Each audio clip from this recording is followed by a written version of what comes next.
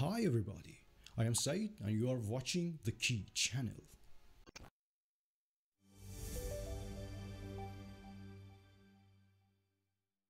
You may have heard a lot about the fact that if your laptop gathers a lot of dust, it doesn't work very well.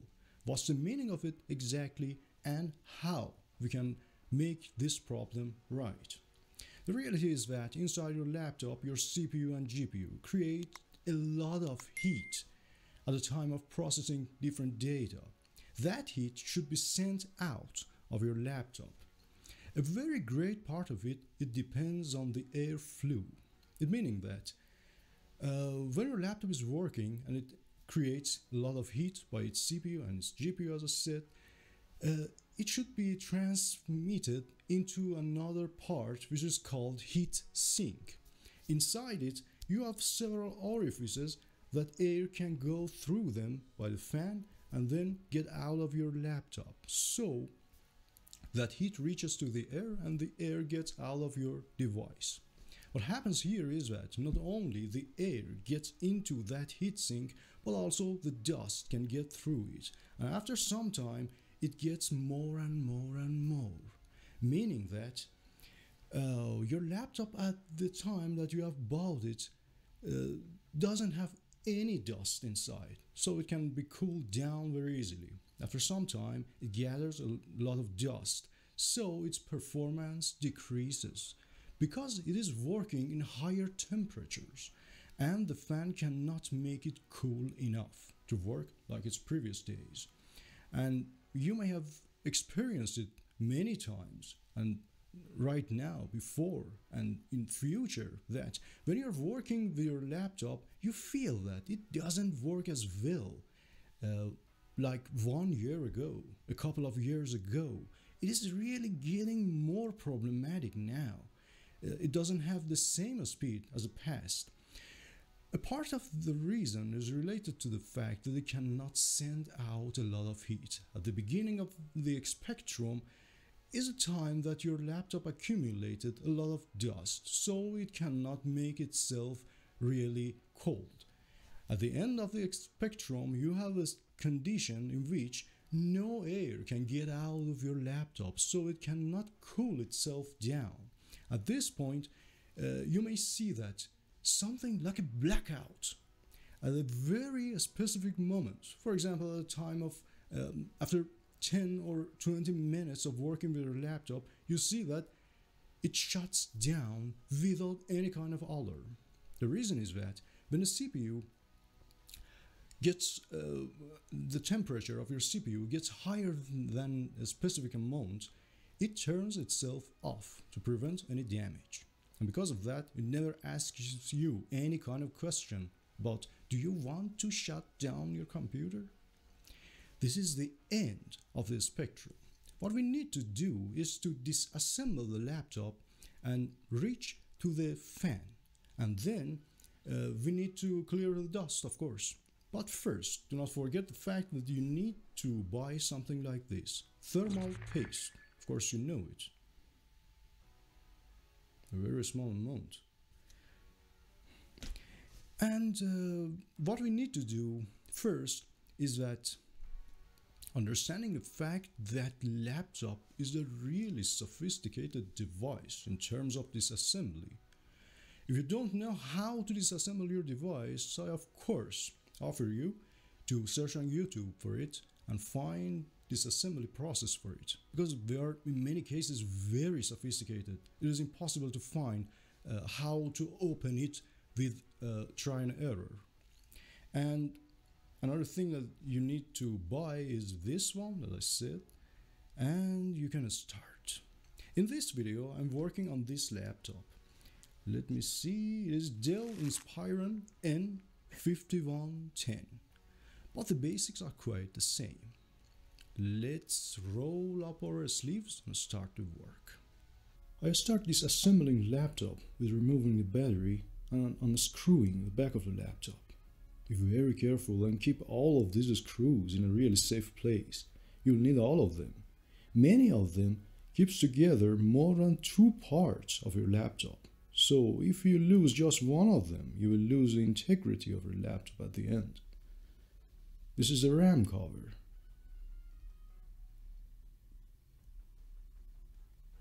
DVD writer. And now I am removing the keyboard by releasing its clips. Keyboard connector. Now I am unscrewing the front panel and disconnecting its connectors.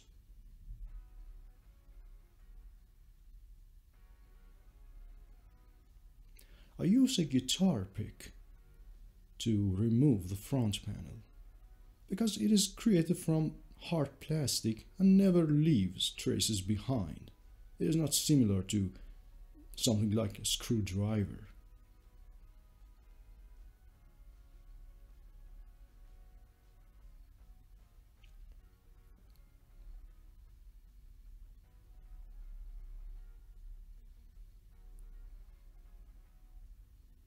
This is a display connector,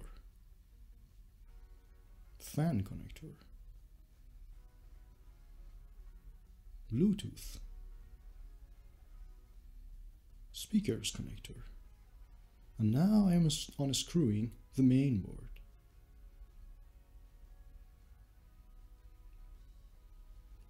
And removing the display.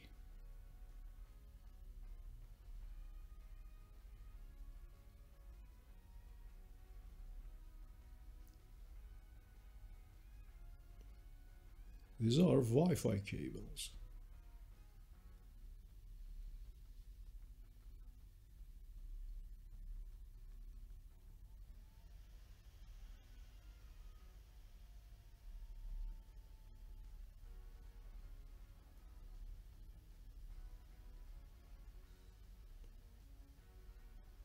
On the other side of the main board, you can see the cooling system. I'm unscrewing it to be able to clean up the dust.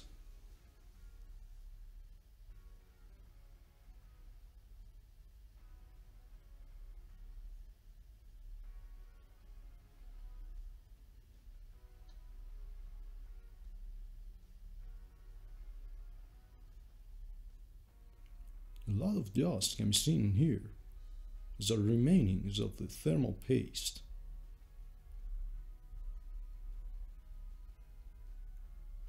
I should uninstall the fan itself.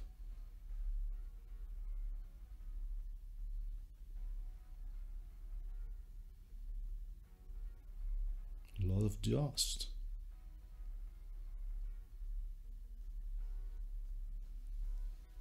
To clean up the remnants of the previously used thermal paste, you can use a piece of fabric moisturized just with water. Move it at first in only one direction and afterwards use rotational movement. It can be cleaned up very easily. Now I'm cleaning up GPU, again just in one direction, and then use rotational movement. Now the CPU.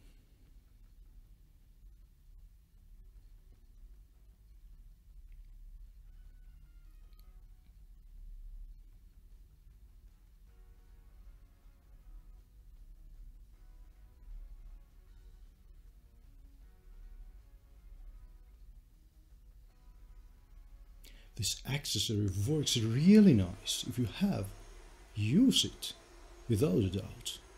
It's a kind of accessory which is attached to vacuum machine. It's really a brush. I clean up the dust very easily.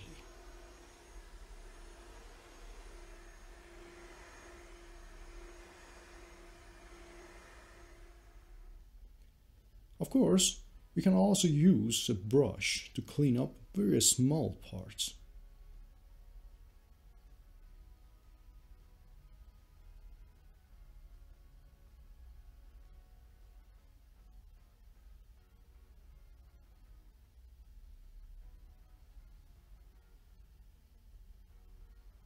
I'm bringing back the fan into its original place.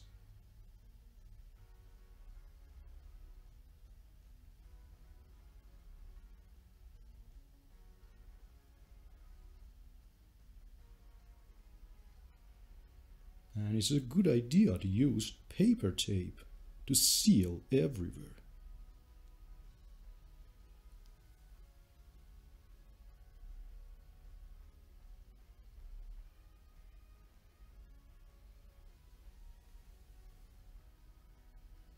Of course, we need to use thermal paste, but why we need to do so? Maybe you're like me, I want to know everything, why I am doing this work exactly.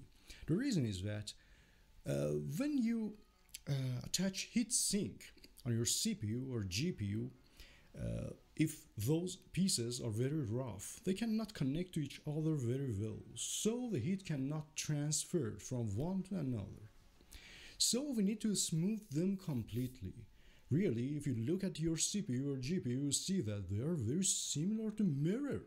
You can see yourself inside them because they are really smooth. But the problem is that when they are very smooth, the heatsink reaches to the head of the CPU, for example. But a very small angle finally creates a condition on which you don't have any connection. It's a very large clearance between them, so it prevents the heat transfer between them. As far as we are talking about solid materials, it is impossible to make them in contact very perfectly. What we need to do is to use liquid. Thermal paste can transfer the heat very easily, but the difference is that because it is not a solid material, it's liquid, it can shape itself in between these parts and it can transfer the heat very easily. Because of that, do not start such a task without buying thermal paste. Now I am applying thermal paste on CPU. A very little amount would be enough. Then on GPU. And now I am trying to spread it.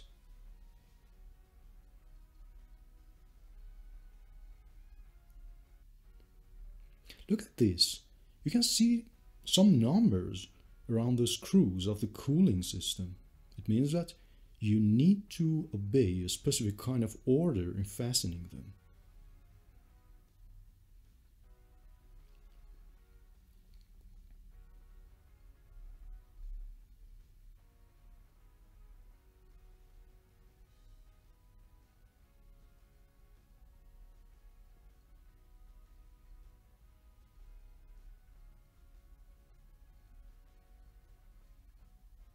Screw number 1, number 2, number 3, number 4, and number 5. To reassemble the laptop, of course, I need to start with mainboard. Screwing it again. Speakers connector. Fans connector, a part of the front panel, the display, and screwing it.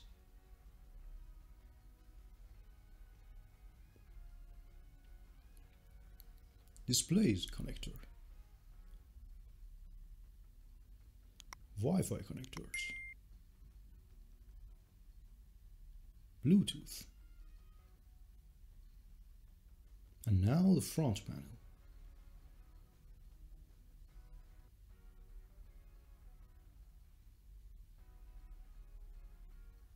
And its connectors. DVD writer. And screwing the back of the laptop. I hope that you have all of those screws at this time. The cover of the RAM. Keyboard's connector, keyboard itself, and the battery. Now our laptop is ready to go. Many people are afraid of a disassembly like this, disassembling a device like a laptop, understandably so. But you need to face it, dare it, and do it yourself. It is quite possible. As you can see, my old laptop is now working very well. Now it can breathe very easily. Thanks for watching.